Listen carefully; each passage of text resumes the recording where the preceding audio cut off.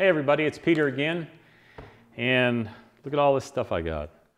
So today I wanted to do a video on getting these cabinets prepped, sanded and prepped, ready for finishing, and that could be a lot of different things. Eventually I'll do a video on finishing these and maybe those too. So these are the red oak ones that were in the monster long, way too long video, and those were the cabinets that were in the shorter but still too long video. So I'm going to really try and condense these videos or break them up somehow. It's just that that one got kind of out of hand. So a couple of things I wanted to address here. There was a question on YouTube about orientation of the sides of the cabinet. This is assuming that you're putting together the cabinet that I provide. And anyway, so this logo, it always goes at the top by the tweeter. So it's actually located right there and right there. There's a right and a left orientation to that.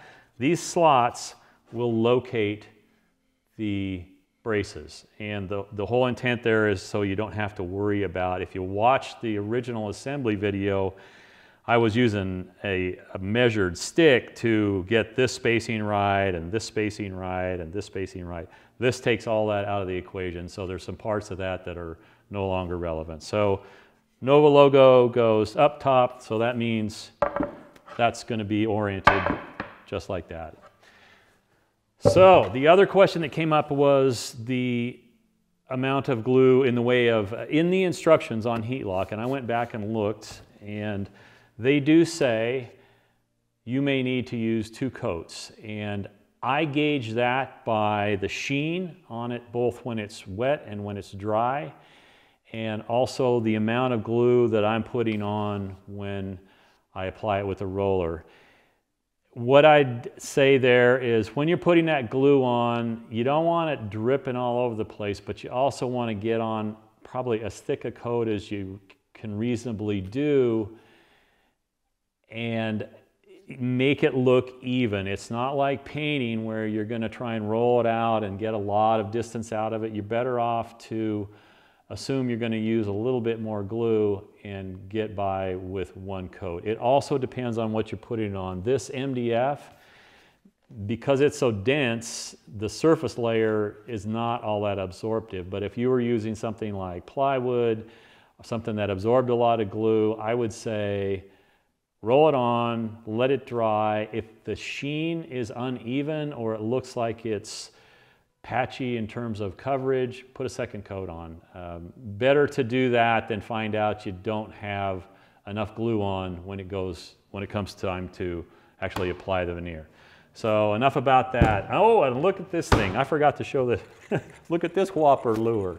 So I have kind of a penchant for odd things, and I found this at an auction, and I have a friend who says that the bigger bait you use when you fish, the bigger fish you'll catch. So I don't know how many of you are fishermen out there, but you might, makes me wonder what kind of fish I'd catch with that. So anyway, kind of a fun thing. And so material I'm going to use. Oh, one other thing I want to cover. It came kind of into my line of sight. Now before, I think I might have told you in the veneering video, I would have cut these holes prior to, or I should say after I veneered them. And with CNC and doing these kits that are sort of pre-cut for people, there's something that crossed my mind that maybe I should bring up and see what people would like to have. And that is the depth that this tweeter sinks into the cabinet. And because it's pre-cut, when I set this programming up, and I can set the router to cut that whatever depth I like, I cut it deep enough so that if someone were painting, you'd have a really thin coating and this edge of the tweeter would line up with the edge of the cabinet. Now, when I apply veneer, I'm actually applying about 25, 30 thousandths worth of depth because of the thickness of the veneer. So that has the effect of sinking the tweeter down into the cabinet a little bit. This is all hair splitting, but ideally you would not, which you know by now that I split hairs, that's what I do. So ideally you wouldn't want a sharp edge there. You could ease that edge a little bit with some sandpaper. You want to be sure and not put some cross-grain sanding scratches in there. Or you could cut essentially a spacer that would go in here, and the ideal thing to use would be the veneer, because that's exactly the depth that you're deepening this rabbit by, is the thickness of the veneer. So you just take, there's a gasket on the back of this which is actually not on there right now. In fact, let me grab it. So that's the gasket that's on the back side of the tweeter, and I think there's a couple dabs of glue on there. But you could just cut this with a razor knife. It doesn't have to be pretty, and make a spacer to raise that up. There is another possibility, and that is I could conceivably, I'm a little reticent to change things midstream, but if there was enough call for cabinets that people knew they were going to veneer, I could actually change the depth of this. It would cause one more problem, or I shouldn't say one more problem, but it would cause a choice to be made in terms of, do you want your face cut for veneer or not? And like I said, I'm reticent to do that because it adds one more element that people need to make a decision about far before they're actually going to assemble this. And it also increases inventory for me because I'm going to have veneer fronts and non-veneer fronts. So if you're watching this and you have a preference, you think it would be worthwhile to do that, let me know, and if I get enough people saying that they would rather have it that way, then I'll look at doing that. And bear in mind that it's not, if you plan on making one of these out of a veneer you're using, it accomplishes the same thing. It just gets the tweeter edge flush with the front of the cabinet, and that, for the same reason I bevel the back of the woofer hole, you don't want a sharp edge there as the sound radiates out of this tweeter. You don't want it hitting something kind of abrupt there. So anyway, I might have gone on too long about that, but it can be addressed in a couple different ways. Let me know what you think might be appropriate. Other things I'm going to use in the video. This is a 150 grit belt, and doesn't have to be a belt. I use belts because they're round and they're easy to make sanding blocks out of. Oh, and I should back up a little bit. I am going to do kind of two halves to the sanding video. I'm going to do one where I hand sand it, because I really don't know what kind of equipment a lot of the people who are watching this have. Maybe you're accomplished woodworkers, maybe you're beginners, maybe you've never touched anything woodworking in your life. So I figure if I cover both bases, so this would be the kind of rudimentary way to sand the cabinet. And then the other way that I'll show is, this is a pneumatic sander. These are made by Dynabrade. I have several of them around. And it has a Velcro pad on it and also dust collection system, which this port right here is for dust collection. And there is one other thing I'll talk about there, and that is the sanding paper I use is actually a sanding screen. I don't know how clear that comes out, but you can probably see my hand waving behind that. So this is actually a stiff mesh fabric that has the abrasive on it. And so no matter how I orient that, it's pulling through those holes. And I still have a lot of the sandpaper left over that has holes in it, and you always have to be careful to align those holes to make sure that you're getting suction through the sandpaper right onto the surface. And this product is made by Mirka. There might be other manufacturers. Mirka has long been in the abrasive business, and this particular product is called AutoNet, and I'll show a photo of that, and I should probably cover that a little bit. Anytime I put products out there that people might not be familiar with, I will link them to the manufacturer's site in most cases, and also show a photo at the end of the video so you can kind of get an idea when you're looking at them. And you'll see in the background there, that thing is all full of sandpaper, different grits. So I'm really, once I found this stuff, I really got on board. It's just really easy to use, it lasts a long time, kind of spendy if you're only going to use a sheet or two. So if that's the case, I would recommend probably not. But for those of you, again, I don't know who my audience is exactly, and so this might seem way out of the scope of what you're going to do, or maybe it's right on target. You can let me know. File, you've seen me talk about that before, and I'll show you how I do that here. A little bit of masking tape, I'll show you where I use that. And so sanding sponges. This is a sanding sponge I found, made by 3M. I get these at a paint store, and I really like these. They have really crisp edges. They're pretty stiff too. As sanding sponges go, some of them are a lot more compliant, and I found that I really like these 3M product. And just out of curiosity, because I thought it might be easier, I was in Home Depot one day, and I found if it's not the same product, it's really similar. The color is slightly different, but again, made by 3M, and the size is slightly different, but these are nice sanding sponges. I like them a lot, unless I'm trying to follow a contour, in which case the softer ones actually work better. So the pick, you've seen that before, and I'm going to show you how I locate those holes there. So because we veneered over the holes that came in the cabinet, and I think that covers everything. I've got a cheat sheet right here that I wanted to cover, and I'll save the rest of the stuff as we get to it. And you know, one other thing that maybe I wanted to talk about, this will mean nothing to some people and something to others. Files get dull.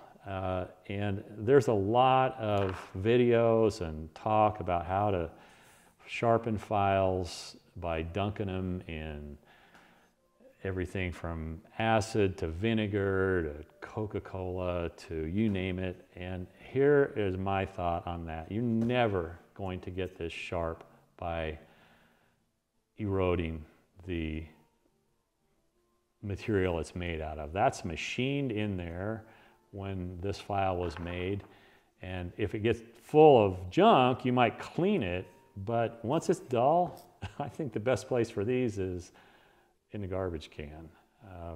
Dull files are like dull blades on hand planes or table saw or any kind of dull cutter. So I replace these from time to time. I'll go through when I was using them a lot, I would go through 2 or 3 a year. So for whatever it's worth to you, file sharpening, I think, is a really widespread farce. And for what it takes to purchase one, I just don't see it as being a worthwhile thing. So I'm going to kind of clean up my space here, get ready, and we'll go on to some actual stuff being done, and that's sanding these. So back in a few. Alrighty, we're back, or maybe I'm back. I guess you're back too if you're watching this. So first thing I wanted to talk about was the holes. Now you'll see there I've already located those woofer holes that we covered up with veneer, and that is ready to finish now. This is actually sanded to 220 grit. Which, by the way, anything beyond that in the raw wood, I think is kind of a waste of time. Even I've finished an awful lot of cabinet sanding to 180, and the finish you achieve is done in the finish itself. A lot of what people try and achieve before the fact, when you put stain and stuff on this, it's going to raise grain a little bit, and when you put clear on it, it's going to raise grain. So the time to smooth things out is during the finishing stage. Now, I'm not suggesting that you don't sand, but to go up to 380 or 400 or 600 grit on raw wood, it just doesn't take you any place I think that you really need to go for a project like this. Now, there are places where it's appropriate, but I'll kind of leave that at that. So this, obviously, the holes are covered up with veneer, and that's where that little pick comes in. Anything that'll fit inside that hole will work to do this. This has got a sharpened end on it, and the diameter is less than 1/8 of an inch in the 3/4 of an inch depth that needs to go. So what I'm going to do is I'm going to stick this in the cabinet. I'm going to find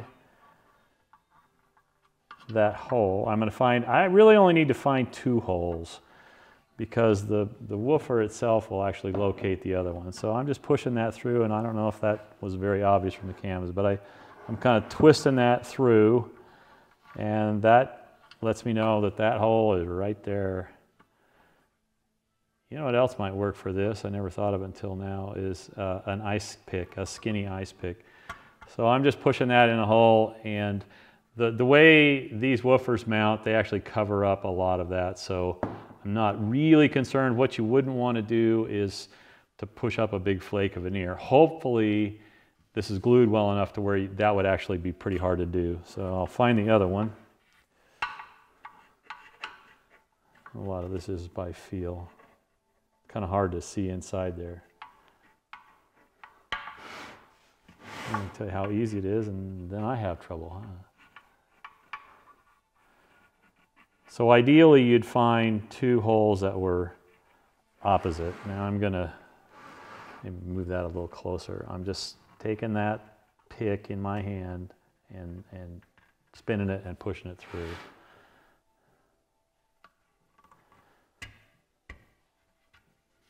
So that gives me 2 holes that I know are in the right spot. And bear with me here. You've seen me use this thing, or at least I showed it to you before. That's a countersink. And I actually want to countersink those holes around, because the minute I put a screw into them, it's, especially when you're working with veneer, it really wants to pull that veneer off, and ideally, you wouldn't do that. You don't have a lot of thickness with veneer to deal with, so it requires a little bit of finesse that you're not messing up the work you've already done. So I'm countersinking those, and that 1/8 inch, and by the way, those holes are 1/8 inch, so you're going to be using an 1/8 inch drill bit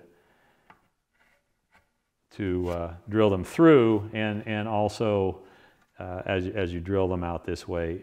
Much bigger than 1/8 of an inch, and you're going to get into a situation where your screws won't thread in correctly. So I'll tip that down so you can see them. My total diameter of the countersink there is something less than 1/4, I would say. I don't know if it shows up any better there. And then you can take the driver, and the holes are all evenly spaced on the driver, so you know this is going to work without giving a second thought, and locate those.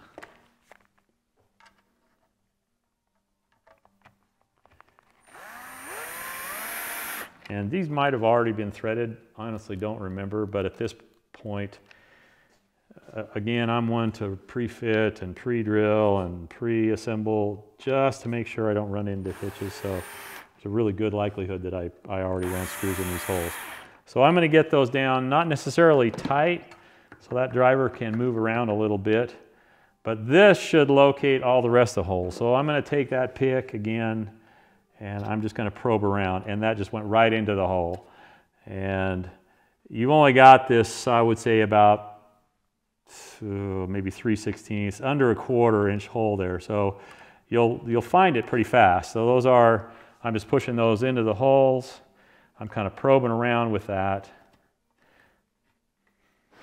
Maybe I can put that up there a little bit. So all I'm doing, let me see if I can do this so you can see it, is pushing that in, and it just goes right in.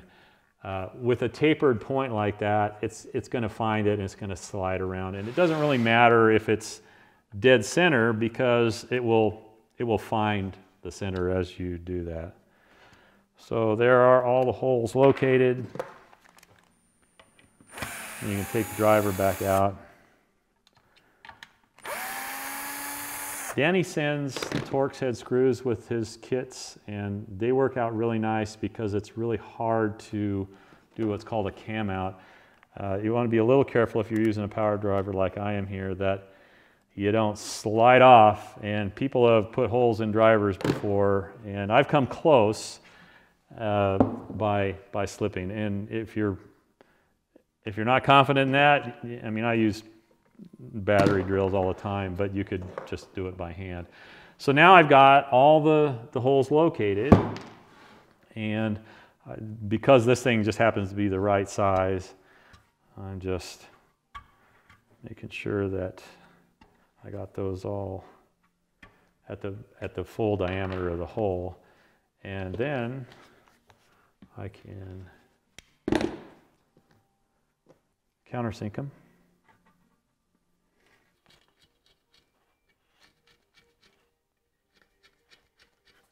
And with veneer, this is sort of doubly important that you do this, because not only do you not want to create a volcano where that hole is, you don't want that volcano to start pulling on the veneer. So the screw ideally doesn't even thread into the veneer. It gets right into the MDF below it.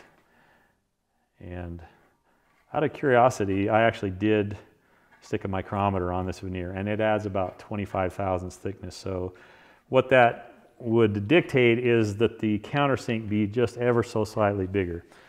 So there, I've done that. And by the way, this is all done before I'm actually sanding the cabinet, because let's say, for example, I don't do this and I use a power sander and I pull that veneer up. Well, there's a really good possibility when I run sandpaper over it that I'll sand right through the veneer and I'll get into the paper, which in this case, good possibility it'd be hidden, but I would not encourage risking in that way. It just doesn't make a lot of sense to me. So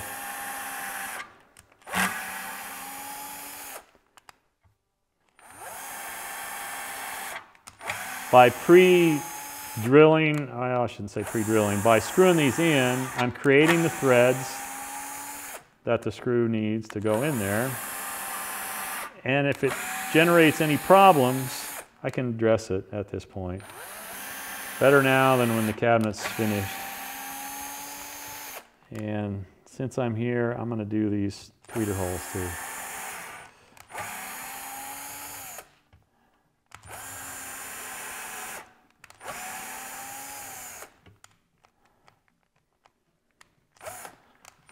Provided I can use my drill here. Actually, that was the clutch on it.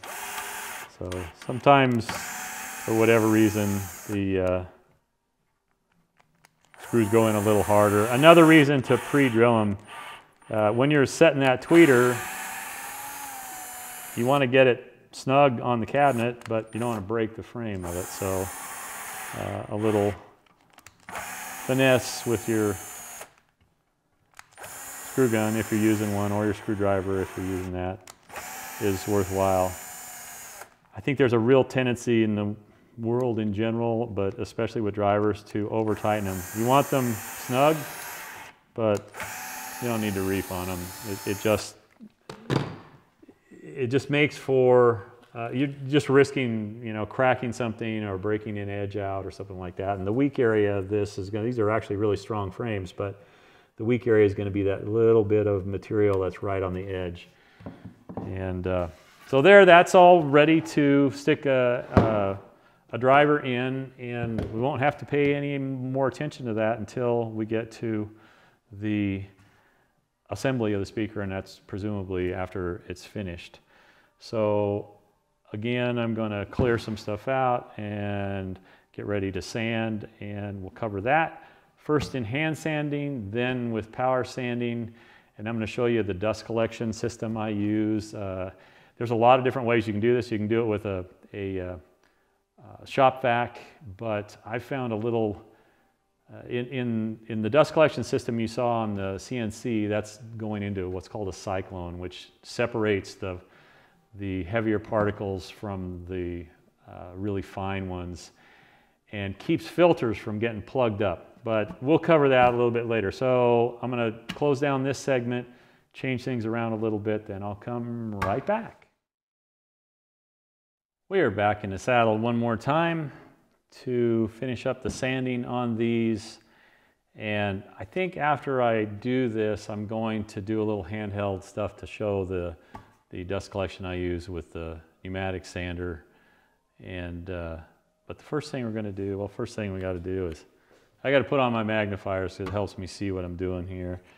And the file work, this is probably a little bit outside of what most woodworking type of things are going to show you, but during my career as a cabinet maker, I did a lot of what's called refacing, which is re-veneering the exterior of a cabinet. And that's where I kind of tumbled on to this particular file as being a really useful tool for all kinds of woodworking, because that kind of finishing flush, taking an edge of veneer and finishing it flush, is something that's done a lot in refacing.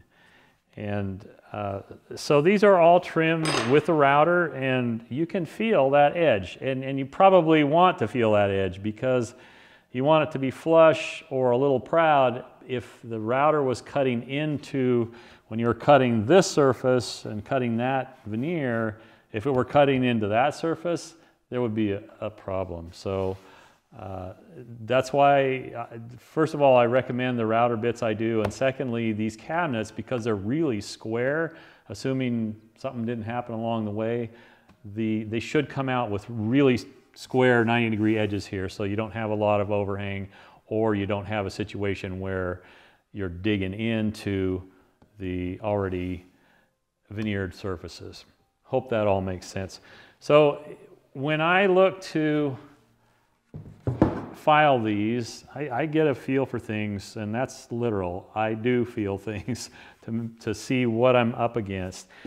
And when I'm filing, it probably isn't really apparent to the camera, but I am filing at an angle. What I want to do is have that come over and have that veneer actually drop off at a very slight angle. It's a degree or two. Now I've developed a feel for that, and I can do it by hand, and you'll see that's exactly how I do it. I'm actually leaning that up a little bit. And what that prevents, especially if you're using a sanding block, you don't want to sand like that and have it splinter that veneer. So if that is beveled off a little bit, there's a lot less risk of doing that. And I think it's a worthwhile thing to do. Even if you're power sanding, a sander like I showed earlier is what they call a dual action sander. So it's not only going around in an orbit, it's spinning around as well. I don't know how much sense that makes, but it's called a dual action sander.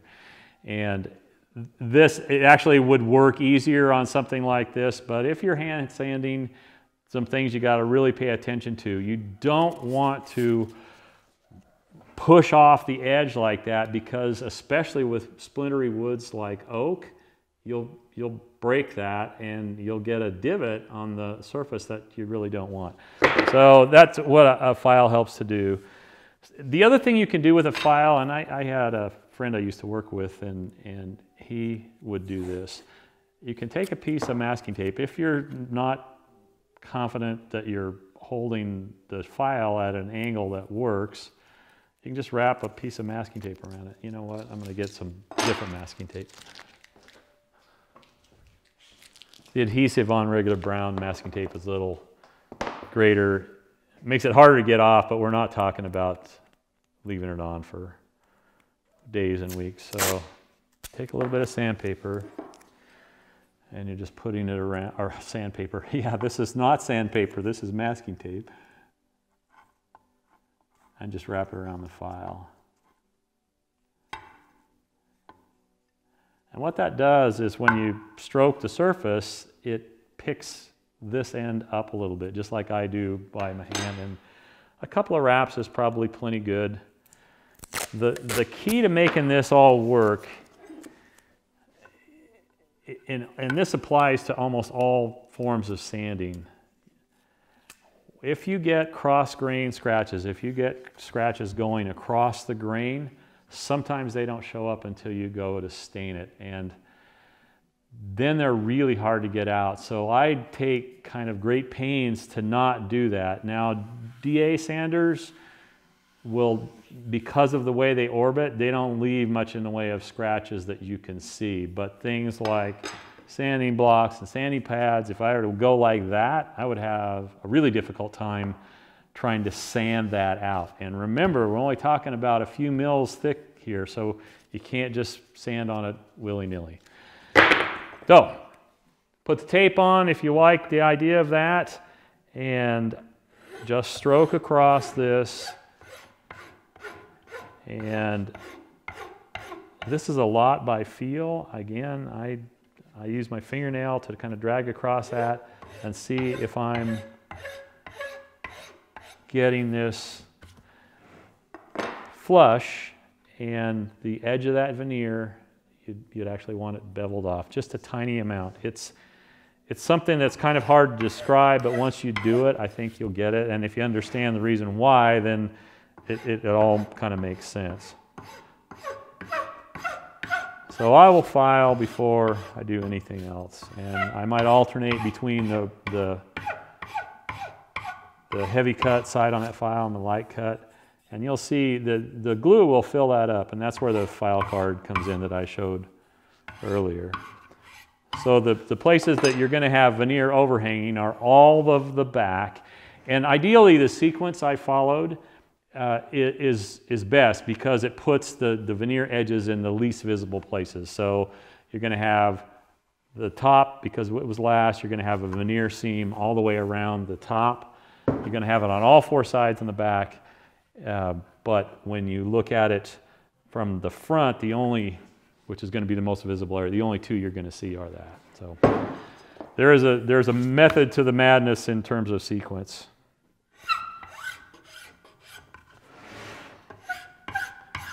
And by the way, this is a brand new file. I thought I'm going to talk about people sharpening files. Maybe I should actually show a file at work. And I'm not putting a lot of pressure on this. And I'm watching. There's a little bit of glue. I'm sure the camera won't see this, but when I put the glue on, I got a little bit over the edge, or it went underneath my masking tape. And you can actually see when you are filing that away. And you don't want to necessarily try and take it off, but you can see because of the bevel that you're getting down flush, and there may be some left on there. But we'll take that off when we're actually sanding. Notice I say we when I'm the one here doing it, and hopefully you're one here watching, and maybe there's something you can take away from all that. So it doesn't take much, especially if the file's new and sharp. And you can see I'm not actually touching that. I'm probably tipping that over a few degrees. But this way, if you went like that, you wouldn't scratch across the grain there.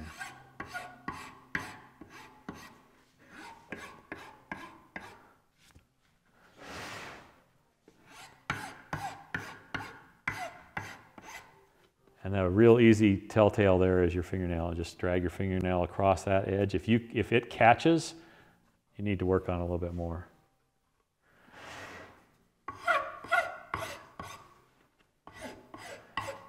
And there's a lot of people that would do this with sandpaper. This again is a technique I picked up, and I've never seen a lot of guys use it, but I think it's worthwhile, and it sort of saves trying to get up to an edge with a sander and try and concentrate a lot of sanding action right there, which is what you want to do, but it's a little hard to control. So again, I'm feeling that edge.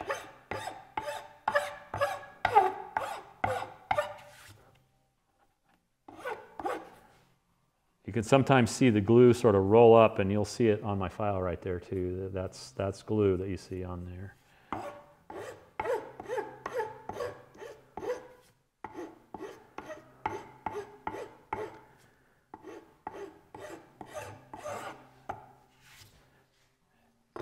And just so you know, the way I'm doing this is the way I do it.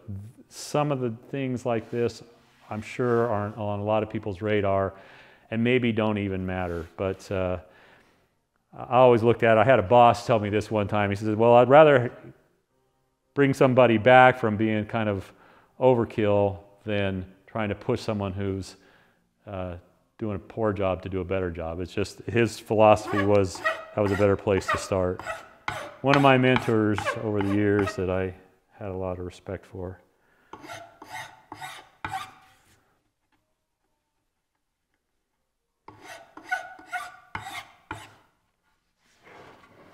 So I got those edges done. I'll do the front here. The corner is a little bit delicate. That takes some finesse to sort of work around that. And that's where a file, and remember I talked about the hard pad on the sander. Well, this is about as hard as you can get. That's going to be really flat, so you know that you're not going to be rolling an edge that you don't intentionally want to do. Wherever you put that file is how it's going to cut.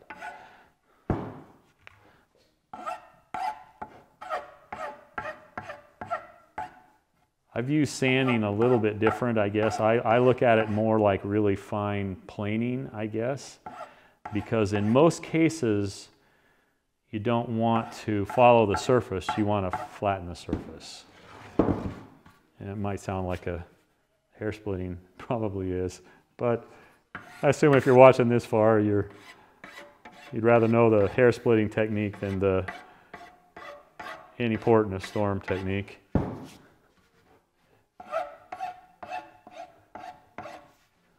And I don't know how the boating analogy applies to woodworking, but there it is, nonetheless. Again, my fingernail is telling me everything there. You also see me switch from fine side to coarse side on this file, just because I don't want to just hog away on that and find out I went too far. Veneer is kind of unforgiving in that regard. You go too far and it's over. It truly is over at that point. I mean, it's something that's really difficult to go back and fix.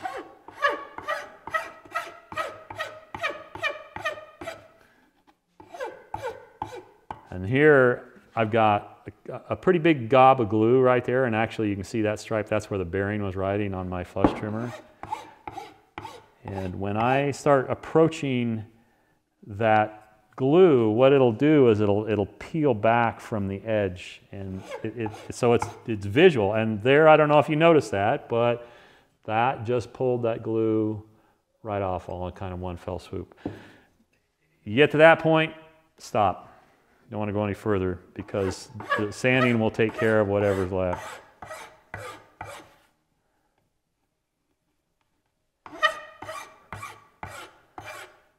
And again, you can see I'm holding that up at a little bit steeper angle than this is sort of a safeguard. And to be honest, it's not one I use most of the time. I've developed a feel for this, but I wouldn't expect everybody to have that innately.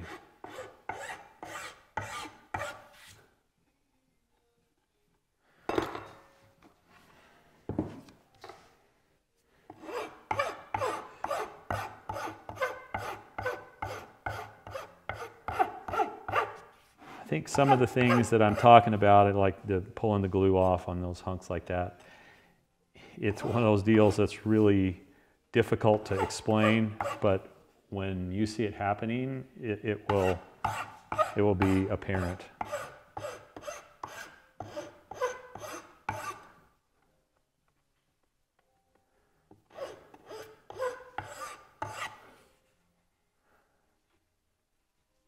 So always when, I used to do a lot of site work so I was on job sites and I carried a tool bag around with me, and I always had a file in my tool bag. It became a kind of a standard tool for me. So there we've got all of those flushed, and you can feel them, and I'm feeling one right there that either I didn't get or I didn't complete. So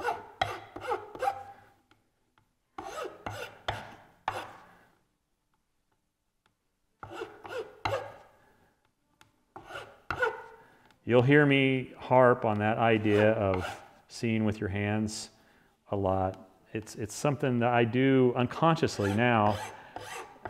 but your hands are, and the, you know, the fingertips and stuff like that are really, really sensitive to a lot of things. So far more than I think our eyes can see. Now that might sound like kind of a weird concept, but it's certainly something I found to be true. So I'm going around feeling all that, and those all feel flush. So now on to sanding, and I'm going to sand half of this cabinet with a sanding block. This is 150 grit. For most veneer, that's probably a good place to start. You start much less than that. If you had really rough veneer, or you're trying to take out some hairiness of that grain, maybe deeper or greater, what I should say, a coarser grit than that. But 150 is probably where you want to go, and really you could end up there. And you want to be kind of cautious. So you've got vertical edges coming up on this whole back, so it's a good place to kind of practice. When you're sanding, a sanding block is built like this for one reason. That's because when you use a hand sandpaper like that, you're naturally going to go over the edge like this, and it really doesn't have that planing effect that a sanding block does. And because I beveled this edge, I'm not too concerned about rolling off like that and splintering that grain. And oak is generally really tough, but splintering is a possibility because of the openness of the grain. And hopefully I don't have to tell you this, but you always want to sand with the grain. The minute you start doing that, it will leave scratches that are really difficult to deal with later on. And another thing you can do with a hard block like I'm using here is you can, and this is not going to be noticeable. If you went and looked at furniture in a furniture store, you'd find that the edges they might look crisp on a table or any other kind of furniture, but they're usually what's called broken, which means that instead of a square edge like that, there's a little tiny radius right there. And you can do that with a sanding block like this. And that's at about a 45-degree angle. I might vary that a little bit. And all I'm looking to do is bevel that edge a tiny bit. It's not something you'd see. It's not like putting a bevel on with a router, but it takes away the sharpness. And a crisp corner is rarely really sharp. So I'll often do that, and that sort of starts the process of breaking that edge. And typically what I'll do is sand the whole cabinet, then go around and break edges. And you can do it other ways too. You can do it with hand sandpaper, and I just kind of put my finger, I don't know how best to show that, my finger there and pull that paper, and I'm actually putting my fingertip right there. Now, the downside to this technique is that paper sort of wraps around, and when you get onto this, you are going across the grain. So you want to be sure that you're not lapping over and putting sanding scratches going this direction in grain that's going that direction. So again, it's the pinpoint of your finger just putting right on that corner, and it doesn't have to be a sawing motion. It can just be, put the sandpaper on there, pull it across.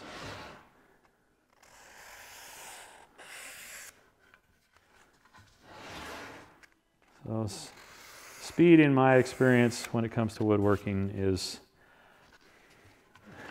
well, maybe it's necessary in industry, but by and large, and you'll see me do this a couple different ways. I mean, I'm using different fingers, and it's a little weird for me to talk about the things I'm doing because I've never really done it before. I mean, this is all, giving instructions was something I would do occasionally to people I was working with, but generally it wasn't so fine a detail. So that back is now sanded to 150 grit. If I wanted to take it, so 150 grit, I would say is probably the minimum you want to finish, and the maximum is probably 220. So this paper is 220, and I need to grab a sanding block. I thought I brought one over here.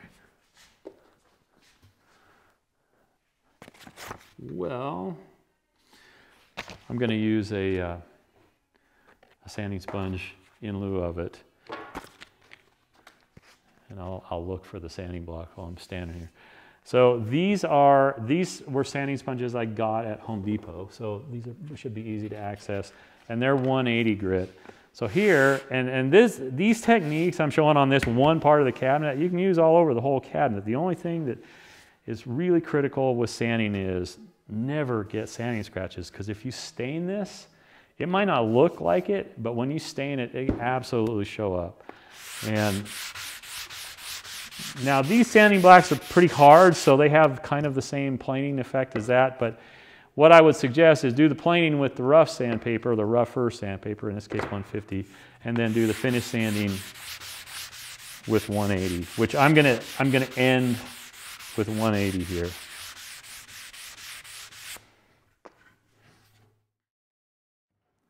Back at it here, the battery in the camera died, so I switched that, and in the meantime I found my sanding block. This is a hard rubber sanding block. These are a little hard to find. I get them from a company called Mohawk, but they are wholesale only. But I think some of these products are sold in not home centers, but places like Woodcraft. They seem to handle some of Mohawk's products. And again, I'm stressing this is flat and it's hard, so that's not spongy at all. So you can use that in the same way that you use the rougher sandpaper there, and then finish up with the finer grits, either in a sanding sponge like this or with the sanding block, and that just has sandpaper. That's a quarter of a sheet of sandpaper, and now you just wrap it around like that. And so finish the back, and now I'll move on to the bottom. It doesn't really matter the sequence you do this in, I suppose, but I guess I look at the bottom as being the least important surface, so the least visible probably. So now this doesn't have any edges on it, so this is real easy.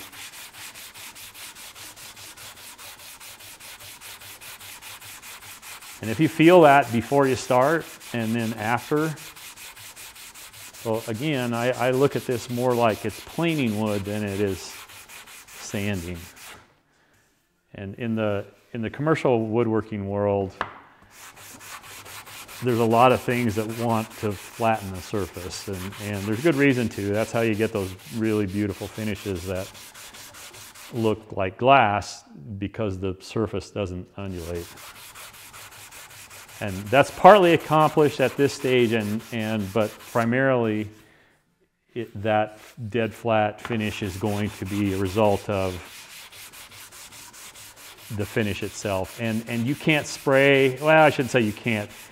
The way to get that glassy finish is actually probably not a result of the products you use or the way you apply it. It's doing what's called finishing the finish, which means that you sand that finish. In the automotive world, they call that cut and buff, which is cutting means that they're actually abrading the surface of the clear coat with really fine abrasive. It goes up to 1,000 grit or 1,500 grit or 2,000 grit, even higher than that in some cases, with really nice finishes like on show cars and stuff like that. And then they polish it back. So they spray it, which always leaves a little bit of orange peel, then they cut it back to take away all the orange peel, then they polish it to a really high sheen.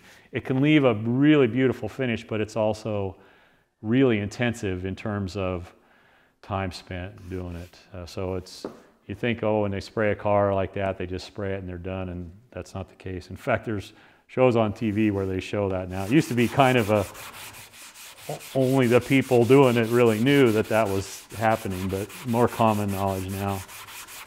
So again, me and my feeling stuff, I'm feeling as I go here, and there's a little rough patch right there, which sometimes happen with veneer, and so adjacent to that, it's nice and flat, but I really need to work that whole surface down and get that one area. This is where power sanding really makes things go faster. When I'm doing it by hand, sandpaper gets the actual dust underneath it, and it prevents you from getting down, from working the surface down very quickly. But I guess I'm of the mind that patience is a virtue, and if you slow down, you'll get there in a way that is better in the end game. And I guess I apply that philosophy kind of, not randomly, but some things need to go fast, some things need to go slow, and finishing to me is one of those things that probably is best slowed down a little bit. And I consider the sanding part of the finishing. So what I'm going to do, I'm going to show you one other thing here, and then I'm going to switch over to the DA sander. And I think if you own a DA sander, you probably already are going to know and have a feel for what it does.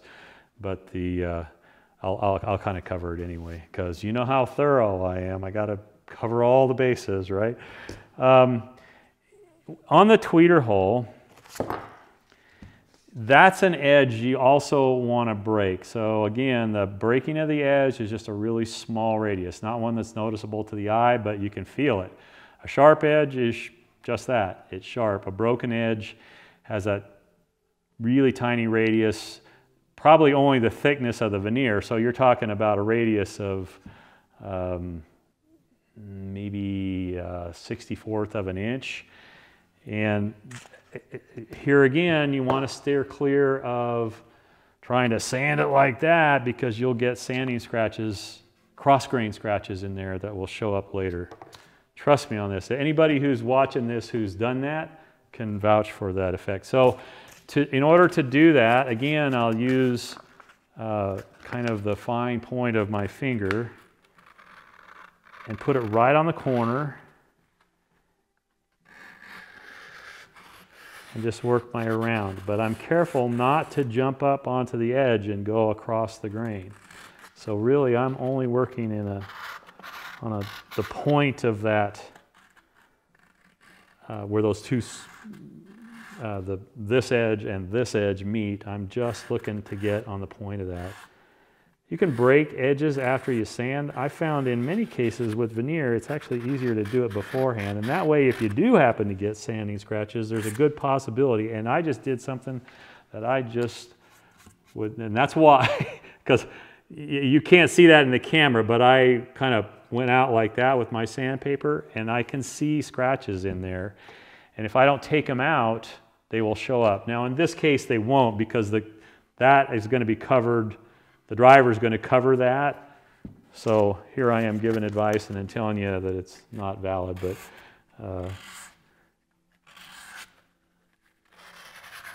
patience pays off right here.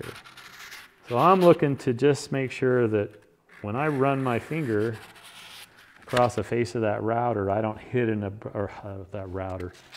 tweeter, that I don't feel an abrupt edge there.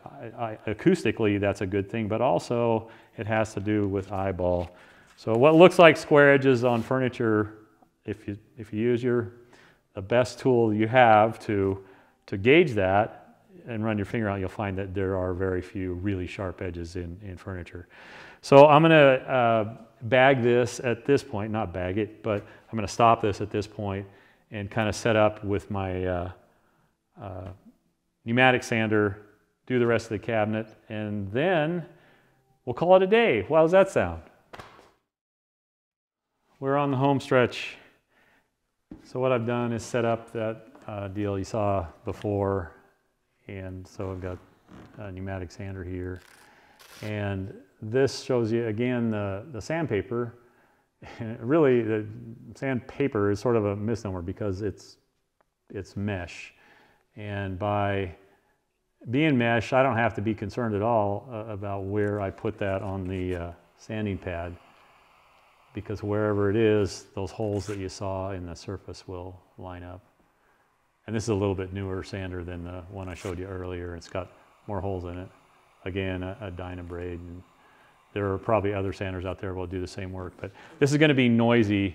I'm going to have the vacuum running, which, by the way, if you're doing this a lot, this might be of interest. This is a deal called it's called a Long Ranger, and what it does is it gives me a switchable outlet, a wirelessly switchable outlet, which I have that cyclone plugged into. So when I'm doing this, I can turn it on and off without having to actually go to the machine. Kind of a nice convenience. And anyway, so I just hang that on my belt. So you'll see me reach down, turn it on and off. And I'll probably, when I edit this, I'll probably blast through this pretty fast because honestly, it's a little like watching paint dry, watching somebody sand. But so I'm going to do the face. Before I did I think I did the back and I did the bottom. So I got the face, the top, and one side to do. And I'll do that and maybe stop in between a little bit. But I'll because it's noisy and I can't talk over it, I'll probably fast forward through it. Okay, so here we go.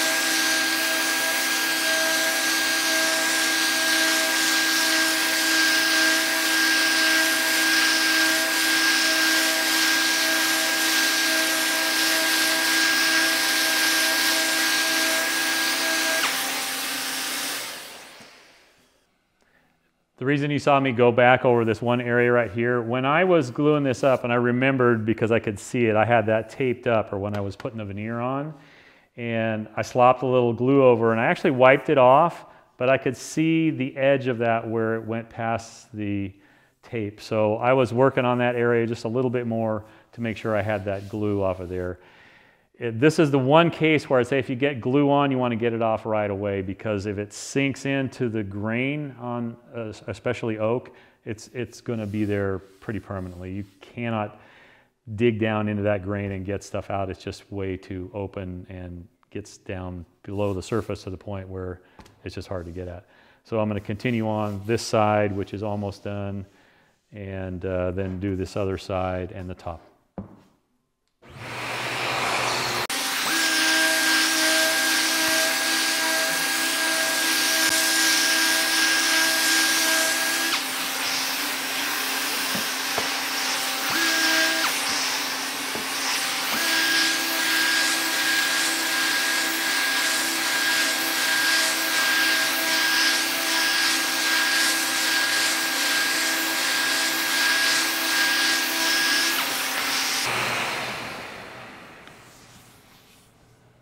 So there I am, seeing with my hands again. And one more surface, and then you'll notice I haven't done anything. I've been sanding on these surfaces, which means that I haven't sanded the edge. Now there are two ways that can be done. If you're feeling comfortable, you can roll a sander around like that. If not, you can do it with a sanding sponge. So I'm going to do this top, and then I think the sanding sponge is a safe way to go about that. And if you were to see me on any given day in the shop, you might see me roll around that edge. But again, it's something that you can get out of control pretty fast. And not to say that you're not capable, but I guess I look at it as being kind of a better safe than sorry situation. So more noise, and then we'll cover that.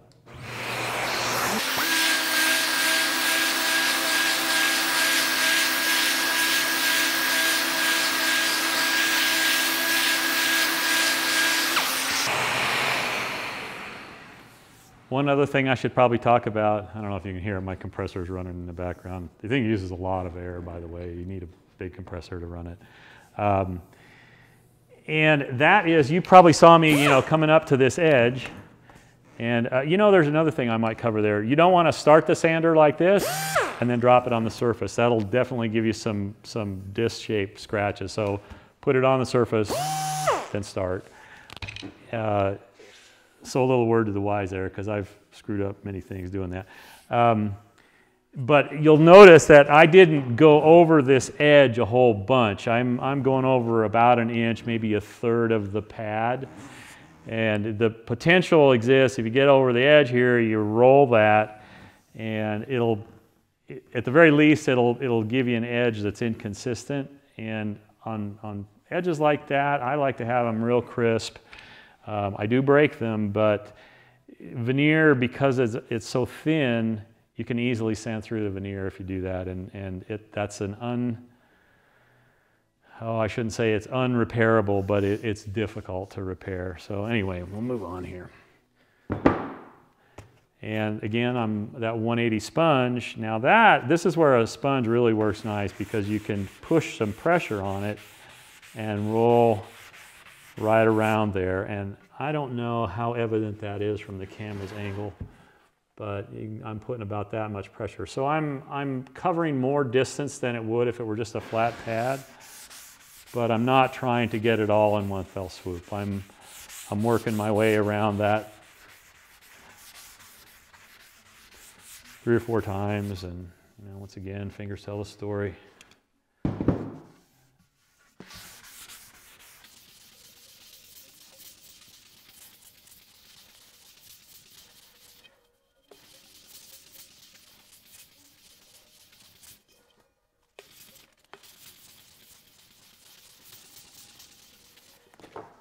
Okay, that feels good to me. And so the other cabinet is done. And there we have a pair of cabinets, and they're ready to finish at this point. The one thing I might do is make sure that I've broken all the edges that I want to, and that's, again, you see me doing this all the time. I'll feel things and with my fingers to make sure that I've gotten it. A real easy thing to do. I find it easier than visually. So those are ready to finish, and I'll be finishing these. I've got an idea for a finish, which I think will work. If it's a bomb, I guess you get to watch me bomb, but that's it for now. So folks, I know that these videos are long, and it's partly because of me and partly because I want to be thorough, but I appreciate you watching if you got this far, and I hope that you're taking something away from it, because I'm not really looking. My whole aim here is to help people in their endeavors, not to become a YouTube celebrity, because in all honesty, it doesn't matter much to me. But so anyway, that's it for now, and next go, you'll see these transform into something a little different. It is winter here in Idaho, and there's snow on the ground, and you can't see it, but so finishing, because I don't have a spray booth, is a little iffy this time of year, so it may be a little bit of a stretch, but we'll get there. And come summertime, a little bit warmer weather, I can spray outside and bring inside to dry, which speeds things up. Well, makes it possible. I really can't spray when it's snowing outside, and spray booth would be a nice thing, but, and by the way, you're gonna watch me spray, but at this stage of the game, you could finish these nicely with hand-applied finishes. Those are slow because you have to do them by hand, and the coats take a long time to build up, but you can certainly get a nice finish that way, and I've done myself some furniture that way. The big thing is time. You just can't rush finishes like that. You need to wipe them on, wipe most of it off, let it dry, come back a day or two, do the whole thing over. It's the whole thing about washing your hair, you wash, rinse, repeat. Well, that happens a lot in wood finishing if you want to get to the kind of finish that feels really nice to your hand. I mean, when I run my hand across this right now, this raw wood, it feels really smooth, that 180 grit. And you can get that and better with hand-applied finishes, but it just is protracted over many, many coats and a lot of time. So I guess I'd look at it like this. You don't want to get to this point doing these beautiful cabinets and then cheap out or try and speed up on the final leg of the journey. So that's kind of Peter's philosophy anyway. You can adopt it or not. But again, thanks for watching. We'll see you next go. And time for me to go edit out all, well, probably not all, but some of the stuff that you don't care to see. So see you again. Bye.